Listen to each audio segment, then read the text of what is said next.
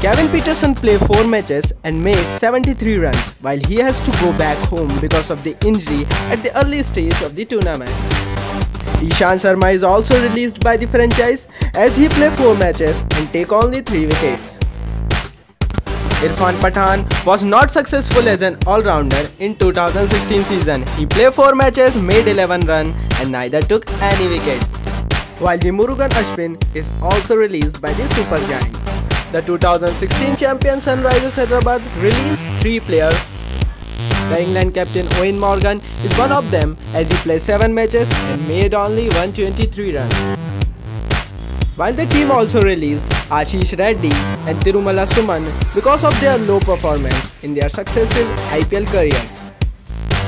Now let's have a look at the player released by the KKR.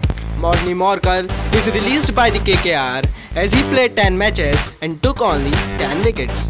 Jason Holder is another overseas all-rounder released by KKR. He played 4 matches but took only 2 wickets. The another player released is Colin Munro. Munro made only 30 runs in 4 IPL matches, while KKR also released all-rounder John Hastings for 2017 auction. The Rajkot-based franchise Gujarat Lions will release only 1 player. The team released Dale Steyn, who is the Proteas pace battery, as Steyn will not be able to play in IPL 2017 due to shoulder injury. The richest franchise Mumbai Indians released only 1 player. Unmukt Chand will not be the part of the Mumbai Indians in 2017 season. Unmukt played 1 match with 0 runs in 2016 season. While Delhi released its biggest golden fish, Pawan Negi. Delhi brought Negi for the whopping 8.5 crore Indian rupees in 2016 season.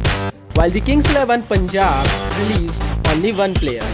The Australian pace battery Mitchell Johnson will not be the part of the Kings 11 Punjab in 2017 season.